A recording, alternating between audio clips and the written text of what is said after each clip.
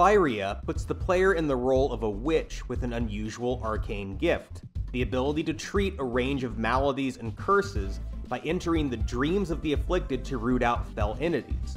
This is accomplished in 2 phases.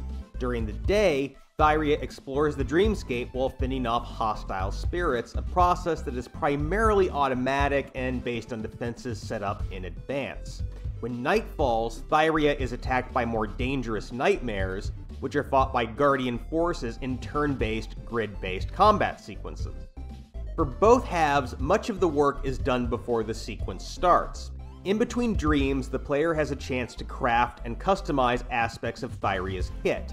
This means selecting and empowering the automatic defenses for the daylight sequences, and crafting, leveling up, and outfitting Guardians for the nighttime fights.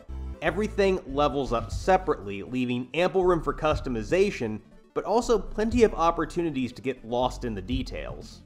On that point, Thyria is a mechanically dense game, the kind where it can be several hours before everything is introduced, and even longer before the typical player has a good grasp on all of it.